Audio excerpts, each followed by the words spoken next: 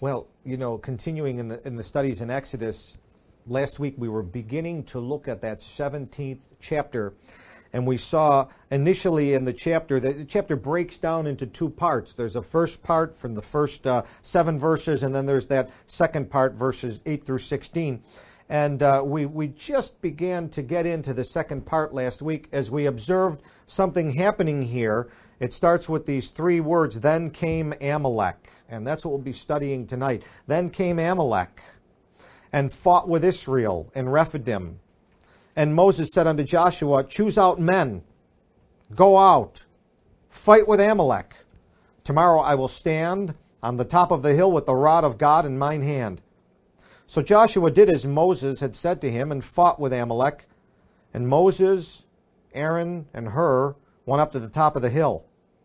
And it came to pass when Moses held up his hand that Israel prevailed. And when he let down his hand, Amalek prevailed. But Moses' hands were heavy. And they took a stone and put it under him. And he sat thereon. And Aaron and Hur stayed up his hands, the one on the one side and the other on the other side. And his hands were steady until the going down of the sun. And Joshua discomfited Amalek and his people with the edge of the sword.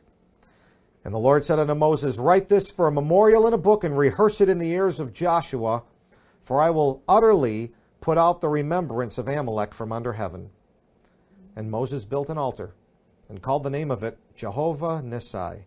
For he said, because the Lord hath sworn that the Lord will have war with Amalek from generation to generation. Now, we looked at this as we've been reading through the book of Exodus, we have observed that the children of Israel have been oppressed by various oppressors, mostly Pharaoh and his minions, his taskmasters.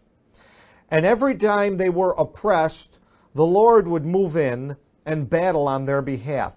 At no point up until chapter 17 have we seen Israel have to lift a hand or any part of their body in defense of themselves. It was the Lord that would bring the plagues, and the Lord that would sever and divide his people from those upon whom he was bringing his wrath and the plagues. And the Lord had been doing all the battle up until this time. And all of a sudden, in Exodus 17, verse 8, then came Amalek. Now, as we looked at it and studied it through, we saw that Amalek is a type of the flesh. And we got that study by running back to Genesis chapter 36. And we observed that Amalek was one of the descendants of Esau. And Esau, Edom, is the quintessential type of the flesh. There was Jacob, the spirit man, and Esau, the flesh man, who sold his birthright for red pottage. He had no interest in the things of God, no interest in spiritual things, no interest in heavenly things. He's earthly minded, fleshy minded, a carnal type of person. And we see Amalek is one of his descendants. So as I was thinking it through, here's my observation. We have known so far in our studies that the book of Exodus is the book of redemption, and God is redeeming his people. He's purchasing his people back from the slavery and the bondage of sin. And God has delivered them through the Passover.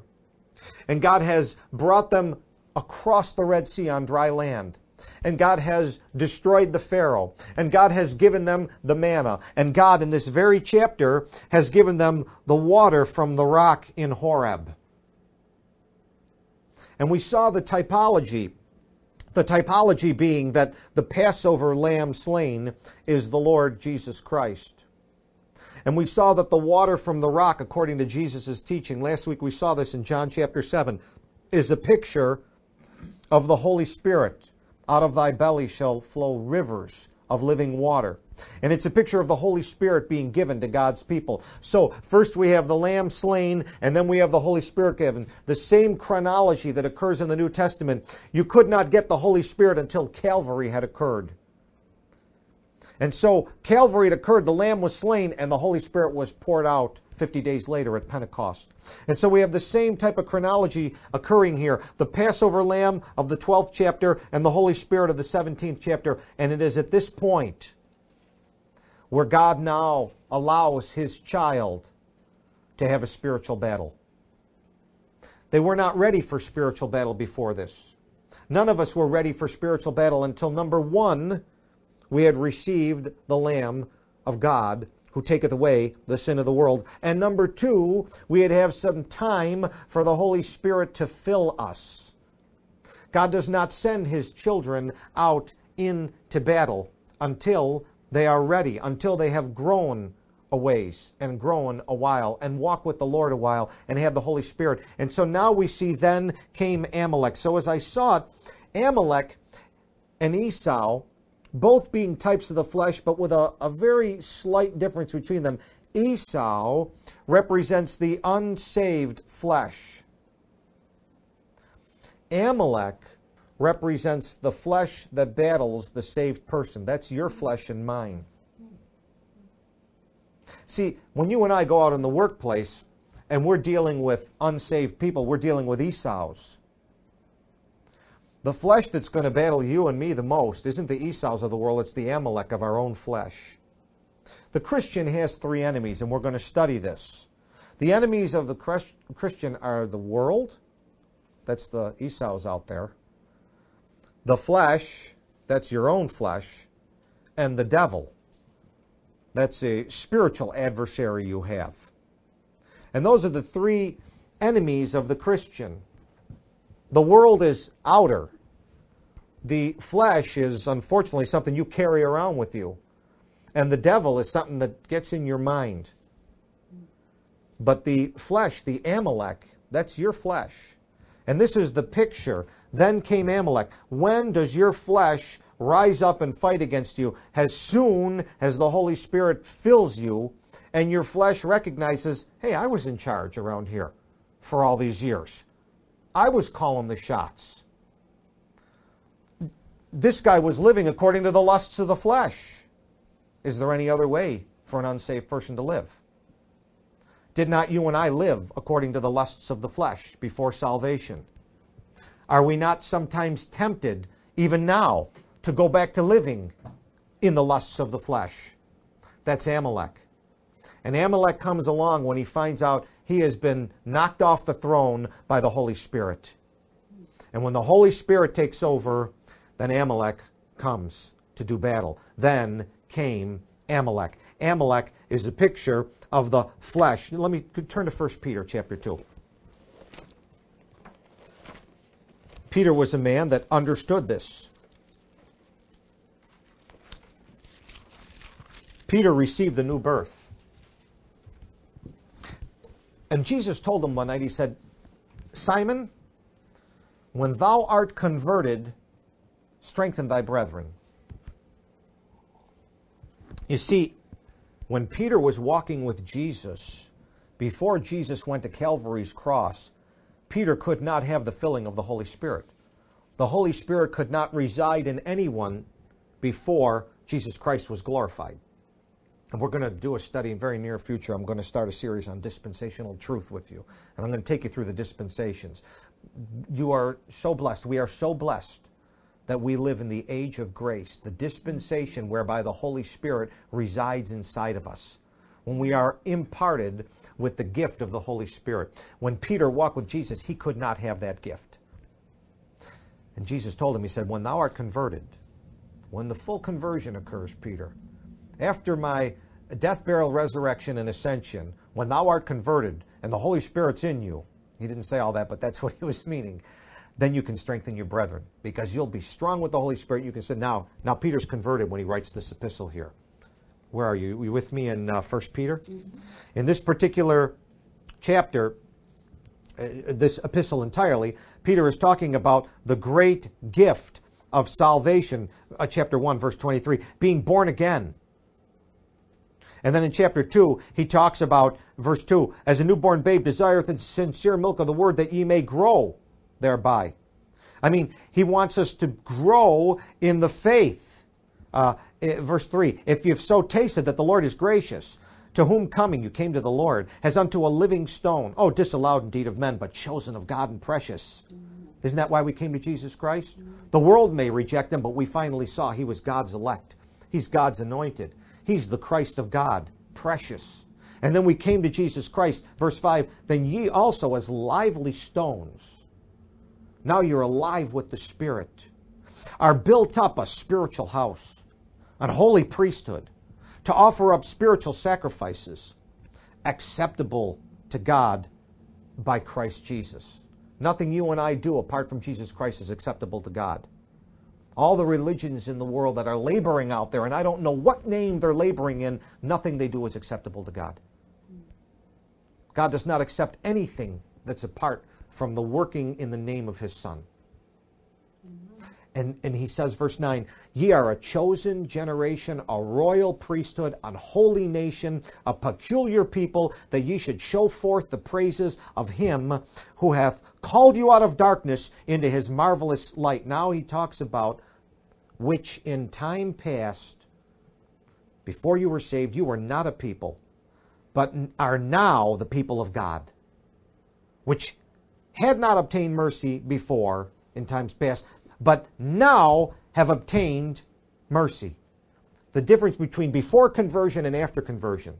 The difference between before the lamb was slain and before the water from the rock at Horeb had been poured in you, to after you receiving the lamb and receiving the water from the rock at Horeb. So now he says in this verse 11, dearly beloved, I beseech you, as strangers and pilgrims, abstain from fleshy lusts which war against the soul. Amalek. The lusts of the flesh inside you are going to war against your soul now that you've been converted, now that you've received the Lamb, now that you've received the water from the rock. Look out. Then comes Amalek. The fleshy lusts are going to war against your soul. And that's the picture you're getting here in the 17th chapter of Exodus. Now, I've got this battle going on. How are you and I to fight this battle? You know the key to victory in battle, if you've been in the army, and I haven't, but I've read books and I've read stories about men who fought. The key to victory in battle is to know yourself and to know your opponent. To know your strengths and then try and get good intelligence as to how your opponent is going to come against you. This book will help you know yourself and know your opponent. And this book will give you a battle plan and a strategy that, thanks be to God, will give us the victory through our Lord Jesus Christ. Now, in this book, it's painting a portrait for us of Amalek, our flesh, rising up, the lusts of our flesh, warring against our soul, our converted soul. So notice how he's going to do this. There's going to be two ways this battle is going to be fought as we go back to Exodus chapter 17. The portrait will be painted. If we follow the way God portrays it here in the Scriptures, we can have victory. If we follow another battle plan, don't be surprised if you lose. You know why? Think about this. How many folks have you known, maybe even including yourself, before salvation, had a problem in your life that you couldn't seem to lick? You may even made New Year's resolutions about it. And say, this year it's going to be different. This year I'm going to beat this thing. And it isn't much before February 1st rolls around. Okay, well, maybe next year we'll look at another resolution. That one's gone. Because the battle against the flesh can't be won by our imagination or by our battle plans. This is a battle that's going to require divine intervention and divine help. Now watch how it's going to be done. When Amalek comes to fight in verse 8, here's what happens. Moses said unto Joshua, there's going to be two people involved in this battle here. We're going to have Joshua and we're going to have Moses. They're both going to be involved in the battle in slightly different ways. We're going to find out that Joshua's point, what he's given, his plan is this. The tactic to use, Joshua, verse 9, choose out men and go out, fight with Amalek. So Joshua is sent forth as the warrior. Joshua is sent out as the fighter. Okay, Moses, what are you going to do? Okay, he says, I will stand on the top of the hill with the rod of God in my hand. It reminds me of that old show that used to be on Mutual of Omaha, Wild Kingdom. It's a little different. But they used to have two guys, and one guy did all the dirty work, and the other guy was always on the top with the camera. You know, this is a little different. I'm sorry, but I have fun with the scriptures. Don't take this personally, Lord. I'm just having a good time thinking about it. But there's going to be a battle going on here. But it's a little bit different, but you see how the world imitates these things. I always think about that. We're safely up here, while my friend Jim is down there in that valley trying to give an enema to that alligator. And, you know, I mean, it's just a strange thing. But anyways, the way it's going to work is one's going to be involved in the battle, and Moses himself is going to be up here on the top of the hill as the intercessor. There's going to be a battler. There's going to be an intercessor. Now, as I was thinking about their ages, too, Joshua was younger than Moses at this particular time. And as I thought about it, I was reading through 1 John, and you've probably read this passage yourself in 1 John chapter 2, where he talks about the growth phases of a Christian. He talks about the young children, little children. Then he talks about the young men. And then he talks about the fathers. And this is kind of the progressive growth that a Christian, I say, ought to go through. Sadly, my observation, being a Christian for many years now, is most are arrested, not even adolescents. They're arrested kindergartners in Christianity today. I don't think it's entirely their fault. I think they have bad teachers. I don't think they're properly fed the right word of God, and it's hard for a child to grow if he's given bad nutrition. A lot of Christians are arrested at the little children stage. But if they're fed properly, if the shepherd feeds them the way Jesus said in John chapter 21, feed my lambs, feed my sheep, they'll grow into young men's sheep. Feed my sheep, they'll even grow into father's sheep. They'll grow all the way across the progression, but keep feeding them the Word of God, every Word of God being pure. There's a growth process that will occur. And in the battle, what you see is Joshua represents the young man.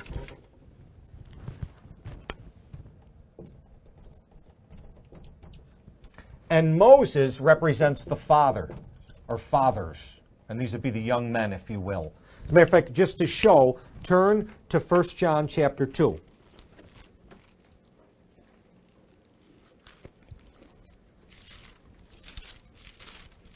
And I'll just, again, we'll look at the progression and watch how it lines up. 1 John chapter 2, verse 12.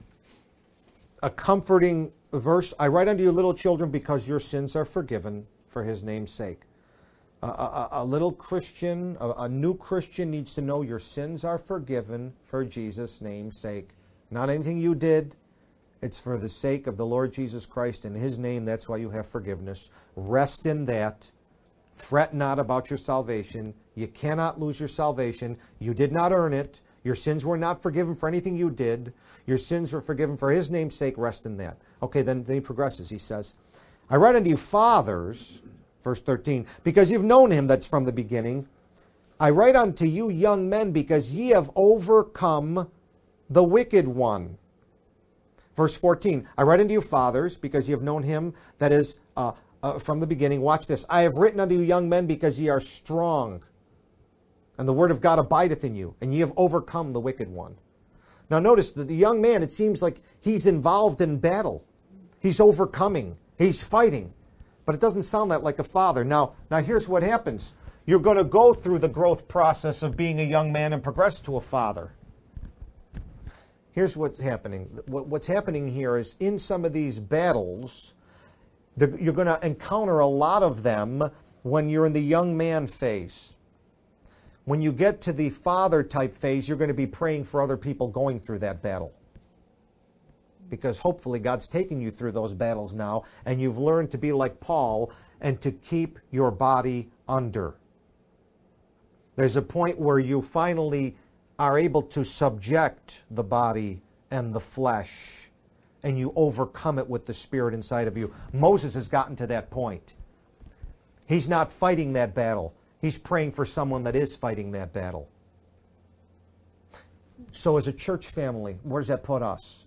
Well, this is why the Lord puts us together, 2, 3 together, why He gives us brothers in the Lord, why He does, hopefully with each one of you, like He did with the Apostle Paul and Timothy. When you look at Paul, Paul had a friend, Barnabas. Paul had someone under him, Timothy, and Timothy had someone over him, a Paul. The point being this: your full relationship in the Lord, you should have someone that's older than you in the Lord, that's like a Paul to you and you're like a Timothy. You should have someone that's a brother to you in the Lord, like a Paul and a Barnabas. And someday you grow to the point where you have younger ones under you that you're bringing up in the Lord and you're discipling, like Paul discipled Timothy. And you should have that threefold fullness. This is where you'll find it in the church house. In the church house, you're liable to find your Barnabas. In the church house, you're liable to find your Paul. And in the church house, you may find your Timothy. And this would be the Paul, this would be the Timothy. And if you're young and you're the Timothy, then your Paul's going to be praying for you while you're battling that battle. And if you're older and you're the Paul, you're going to be praying for your Timothy. And maybe both Paul and Barnabas have some of their own battles and they pray one for another. This is the picture. These battles are hard to be won alone. The Lord does not really want a lone wolf Christian. He wants to bring him in. When we see these battles fought, you're going to see the Lord's people working together. Someone's actively in the battle, warring, fighting. Someone's actively in the battle, praying. When I got the call this week from South America, and I was told about some of the things going on down there, you know, what could I do? I could intercede in prayer. I couldn't actually get down to the battle. Couldn't make it to South America. Had to go to work the next day. Had a 7:30 case. But I could get on the hill of God by my bedside and pray right there. You and I can be helpers together through prayer, interceding for others. This is a picture being painted for us right now. Now, this is the first time that Joshua is mentioned in the Holy Bible, and the first time we see him is one going out in battle. Now, I showed you a spiritual interpretation here. This would be the spiritual interpretation. Practically, how it would work in our life. From a doctrinal standpoint, if you want to look at the doctrinal interpretation, Joshua, turn to Numbers chapter 13. Numbers chapter 13.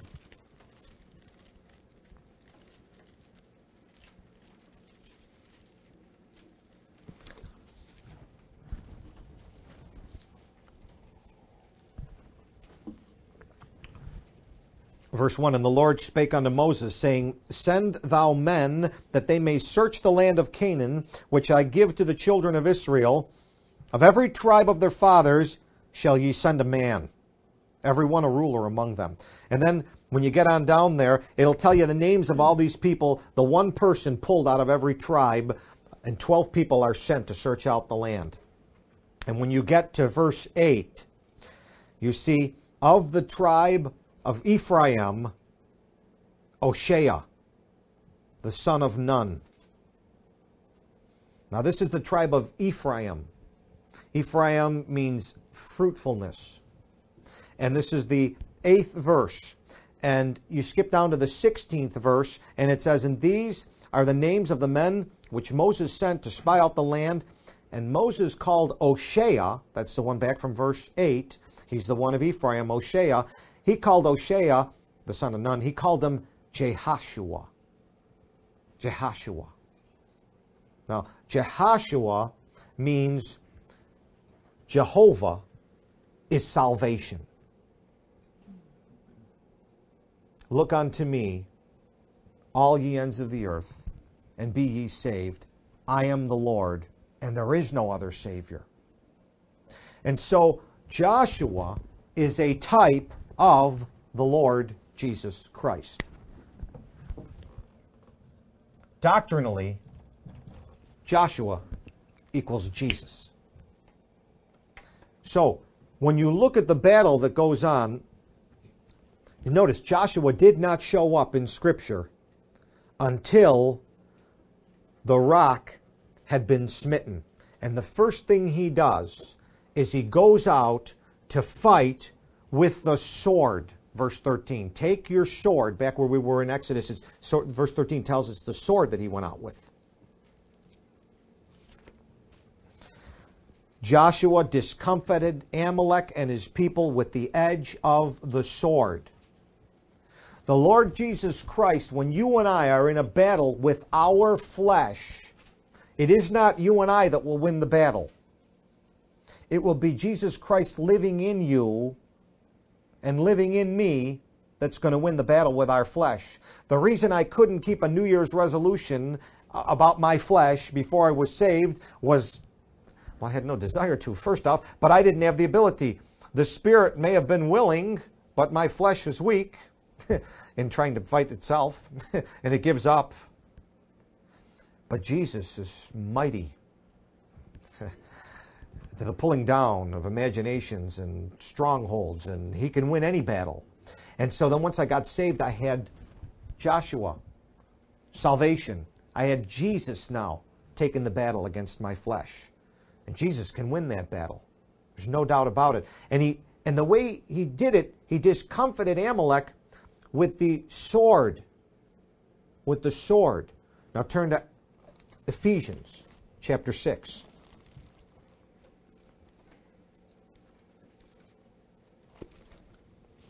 Although it is a battle, my flesh that I'm trying to get under control, your flesh that you're trying to get under control, the lusts of the flesh that we're trying to get under control, remember, we are primarily spiritual creatures. And what's going on inside is a battle inside a spiritual battle as to whether or not the Spirit of Christ can overcome the spirit of our flesh. There's a spiritual battle going on inside, trying to wrestle the flesh under control. So, when we are in battle, Ephesians chapter 6, verse 10, finally, my brethren, be strong in the Lord and in the power of his might. Put on the whole armor of God, that ye may be able to stand. And in this particular battle, it's against the wiles of the devil. But when it's the battle against the flesh too, I need God's armor, because the thing I'm going to need eventually is, verse 17, take the helmet of salvation and the sword of the Spirit, which is the Word of God. The sword of the Spirit is the Word of God. The Word of God is quick and powerful, sharper than any two-edged sword, dividing asunder the joints and the marrow and the soul and the spirit. The sword of the Spirit is able to pierce in and do that battle and win and discomfit Amalek inside of you or me, as long as we allow Jesus to do it. We really have to allow Christ to do the battle. When we try to get in the battle with him, we mess him up. We'll talk about let go and let God. When it comes to the battle with the flesh, you really need to let Jesus win that battle. You have to pray with intercessory prayer and supplication that, Lord, this battle I'm having, I want you to win this battle. I'm relying on you to win this. I'm not trusting in myself to win. I can't win this battle. You have to, in humility, admit the fact, I can't win this. Now, you know what the world wants you to do? You can do anything. It's in you. You can beat this. You're capable of doing this. You the man. That's the world. That's the wrong spirit. It's humility. In your weakness, his strength is made perfect. It's realizing, I can't beat Amalek, Lord. I need Joshua to go out and win that battle for me. And relying on Jesus. And it's the Word of God that's going to first alert you to which battle of the flesh you're in. and the Word of God that's going to strengthen you in prayer, and the Word of God that's going to remind you Jesus is going to win it and not me. And it's going to put to rest any of those little voices that come in your mind through magazines, TV commercials, friends at the office giving you ideas as to how to fight it. You want the Word of God. You want not be conformed to the world, but transformed. Have your mind renewed with the sword of the Spirit and the Word of God so that Joshua can fight the battle for you. Now, he discomfits the flesh. Now, I noticed carefully. He said he discomfited Amalek. He did not eliminate it. He discomfited. In other words, in this particular battle, he overcame it, subdued it, put it aside for this battle, but didn't eliminate it or kill it or get rid of it. Why? Because as long as you and I are pilgrims and strangers down here, we're going to have those fleshy lusts warring against our soul. And we will find ourselves going from battle to battle. This is not the first time Amalek's going to show up in our life, and not the last. And Amalek's going to show up all through the Old Testament, battling the children of Israel. And that's why it is written, the Lord said unto Moses, verse 14, write this for a memorial, okay? In verse 16, the Lord hath sworn the Lord will have war with Amalek from generation to generation. Every generation of new Christians that come up is going to face Amalek, and you're going to have it from generation to generation. Now, thankfully, the memorial we have in verse 16 is the Lord hath sworn that not I will have war with Amalek, but the Lord himself will have war with Amalek. Joshua is willing to fight the battle for you if you let him. If you let him. I think the problem with us so often is that, we want to help out in the battle. I don't know if I can give a good illustration. I'm just thinking from my own life. Not that being in the operating room is a battle, but sometimes there is a battle to try and get a very important thing under control so a patient might live. For example, we had one recently occurring where we had to get this patient's airway under control. If we didn't get the airway under control, there's this brutal response that occurs in the airway. The Lord put it in there as a protective measure, but sometimes when it goes overboard, and it can in critical situations, the airway will shut down in an attempt to let nothing bad get in, but also it lets no oxygen get in. And when no oxygen gets in, the patients can die. No matter how many IVs are in them. They need oxygen to sustain them. And so we're trying to get this airway under control. And yours truly was in the battle. And I'm praying, of course. And I'm working on it. And I had a very young medical student want to help me. And I appreciated that their desire to want to help. But in a critical situation, it would be like maybe driving a car in a tight situation and then having a 16-year-old that just got their learner's permit saying, hey, I'd like to help out in this situation. It doesn't really help when someone else takes the wheel in a critical time. It doesn't help when there's a second driver. You understand what I'm saying? So I appreciate the medical student wanted to help, but this was not the time, all right? Stand back and watch and pray for me while we get this under control. I don't need your hands in there. I think Jesus feels that with us a lot when he's trying to work a particular battle and discomfit Amalek, and we're saying, hey, can I get in there and get a hand on this? We make it a little more difficult for him. Just some thoughts. Now, let me show you the one other thing in terms of the intercessory prayer. At the same time Joshua was in the battle, Moses is up on the hill, and he's praying. Now, observe what happened to Moses. He says, verse 9, I will stand on the top, end of verse, I will stand on the top of the hill with the rod of God in mine hand. Now, I think historically it went like this. Okay, Joshua, a young man, has a bunch of young, strong, able-bodied men, Brother Dave, a bunch of young guys going out there, and Moses and the older guys are going up. They're going to pray, and they say, when you look back at us, we're still praying because we're going to hold up the rod. You'll be able to look back and know, and there's the rod being lifted up high. I mean, this is the rod that the Lord used for all those plagues in Egypt. This is the rod that separated the Red Sea. This is the rod that represents all the promises of God and how He's kept them. This is the Word of God. This is the rod. And you know what? When I have someone do an intercessory prayer for me, I want them praying according to the will of God, according to the Word of God. I don't want someone praying some vain repetition of the heathen. I don't want someone praying some goofy Christian theology that came up from, somebody had a vision in a dream one day, and the televangelist on TV said that I want someone praying with the Word of God. In other words, when I'm picking out my prayer warrior, my intercessor, my Moses, I want to make sure it's someone that's familiar with the Word of God. And every time I talk to him, I'm getting an assurance that he's lifting up the Word of God on my behalf and not some goofy notions. That's one good thing when you're picking someone. I mean, when I need prayer, there's a few people I'll call.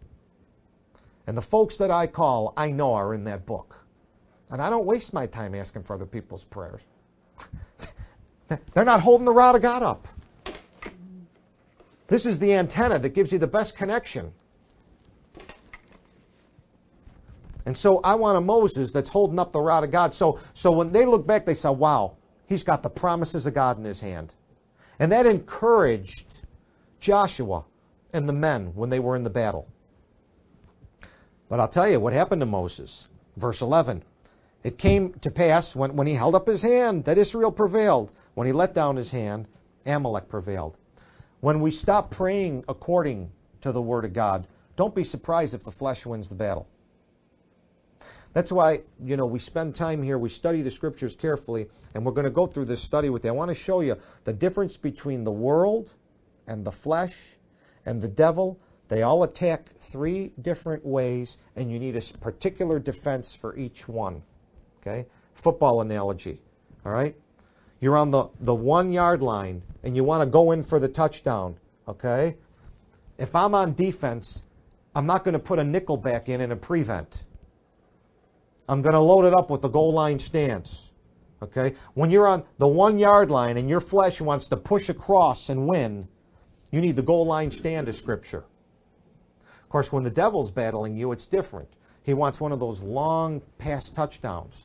That's not the time for the goal line defense. That's the time to have the nickel backs, the safeties, a too deep zone, coverage over the top. The Word of God will show you which defense to be using depending on who's attacking you. And if we don't hold up the Word of God, Amalek's going to prevail. Amalek's going to prevail. But this happens, verse 12. Even using the Word of God, verse 12, Moses' hands were heavy. Even using the Word of God, Moses' hands were heavy. The truth of the matter is that prayer is hard. It's labor. Of my Christian walk, it's like the most difficult thing I do is to stay in serious prayer. Now, I thank the Lord. Now my strength is the Word of God. I'm weaker when it comes to prayer. I know some other brothers that are strong in prayer and not as strong at the Word of God. But they get at the Word of God. So I mean, we all have our different strengths. But I know that prayer is hard. And your hands get heavy in prayer. And you start to fall a little in prayer. I've had times where I've kind of fallen asleep in prayer at the bedside. And I got to wake myself up and start the prayer again. And my hands are getting heavy in prayer. And I start to fall asleep again. I got to rouse myself up. And I got to, Lord, and press through and pray. These are realities. And Moses is showing this here. He's getting heavy. So what happens? They took a stone. They put it under him. It's okay to sit down when you pray. You don't always have to kneel. Showing you right there. It's okay to sit and pray. We did an all-night prayer meeting once. And we had chairs. It was 1 o'clock in the morning. We sat down. We had the prayer requests with the chairs. We sitting on the chair praying. My knees would have given out. It's okay. The Lord, look, the Lord is a spirit. We worship Him in spirit and truth. We communicate with Him spiritually. He's not upset if you sit down and pray. But another thing I observe here too, Aaron and Hur stayed up his hands, the one on the one side and the other on the other side, until his hands were steady, until the going down of the sun. They're having an all-night prayer session here, or an all-day prayer session. And he wasn't doing it alone. He had prayer partners. That's what we did when we had this prayer meeting. We were sharing the prayer requests. Brother so-and-so would pray for a while. He would get tired. I would take a few requests. I would pray for a while. Brother so-and-so would pray for a while. We stayed up each other's hands. We helped each other in prayer. That's good. Again, this is the body of Christ coming together.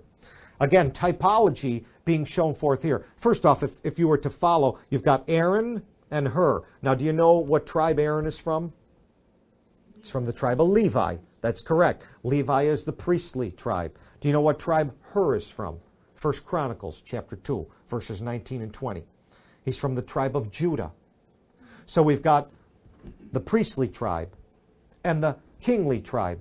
Again, doctrinally, it's a picture of when prayer is going on, what you have is you have Aaron, the high priest, Jesus, the high priest, helping you in prayer, and you have Hur, which stands for light, which stands for the oil lamp in the tabernacle.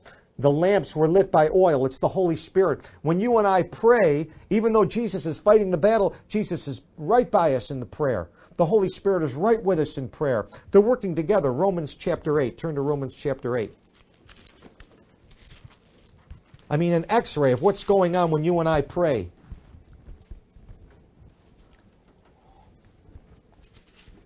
Romans 8:26.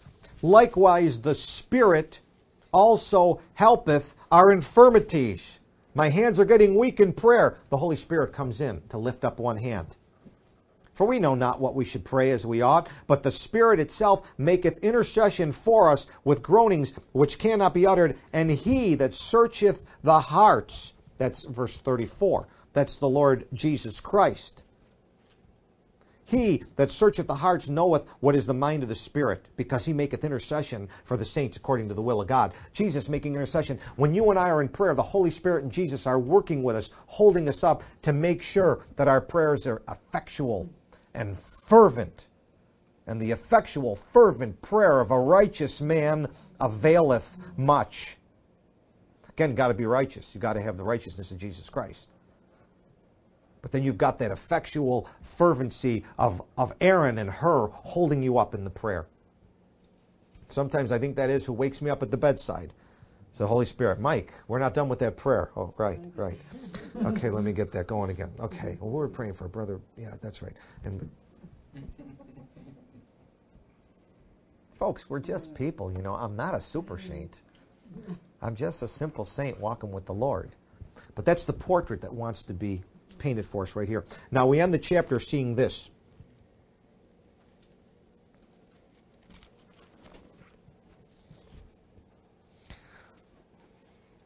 Joshua won the battle. Praise God. Jesus giveth us the victory. Thanks be to God. And the Lord said unto Moses, write this for a memorial in a book. Write it so people know they're going to face this battle in their life. These things are written for our edification. They're written for our learning. They're written for our example. They're written for our comfort. Write it for a memorial. And rehearse it in the ears of Joshua, going back to spiritual. Tell the young men. Tell a young Christian he's going to face this. And tell him, if he goes out and faces the adversary with the sword of the Spirit in the power of the Lord, he'll win the battle. He'll discomfit Amalek. Write it. End of verse 14. For I will utterly, I, the Lord, will utterly put out the remembrance of Amalek from under heaven. You know, God doesn't want to remember our flesh. He wants to think of us as his children, born with the seed of his Son that cannot sin. What a blessing. That's how he sees us. God sees us through spiritual eyes. He sees us as sinlessly perfect. What a blessing. That's the Lord writing it out. Now you and I see it. And you and I battle with it. And you and I have to approach the battle the right way. Then watch what Moses does. And Moses built an altar. And he called the name of it Jehovah Nissi. Now, this is the second time we see a compound name of Jehovah in the Scriptures. The first time we saw it way back in Genesis chapter 22, when we saw Jehovah Jireh, the Lord will provide himself a lamb for a sacrifice. What a blessing. That's where it all starts. But now we're seeing Jehovah Nissi. Jehovah Nissi means the Lord, our banner. You see, he was standing up there, holding up the rod of God. That was the banner that they would look back to and be encouraged as they saw that banner, the banner of the Lord, the banner of the promises of the Lord that have been spoken, and God hath not failed one word of his good promise. And that's what encouraged them. That was the banner they looked toward. This is the banner that we hold up for the Lord. And as we look at that banner, and on one side that banner shows Amalek, he's in a lot of trouble because the Lord's going to beat him. The Lord's going to discomfit him. The Lord's going to put out his remembrance. The Lord is going to have a war against Amalek from generation to generation. That's what Amalek sees on the banner. But in the Song of Solomon, a little tiny book, the last book that Solomon wrote after the Proverbs and Ecclesiastes and the Song of Solomon, chapter 2.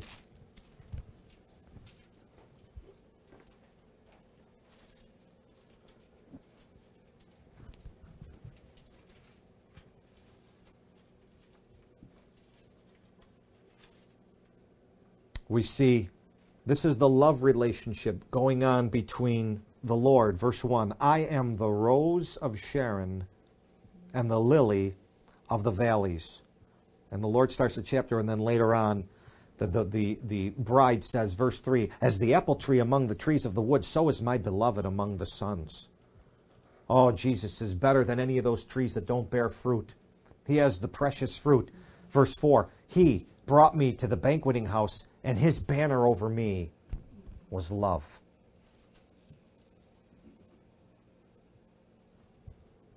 And that's something you can make an altar to, is the love of God.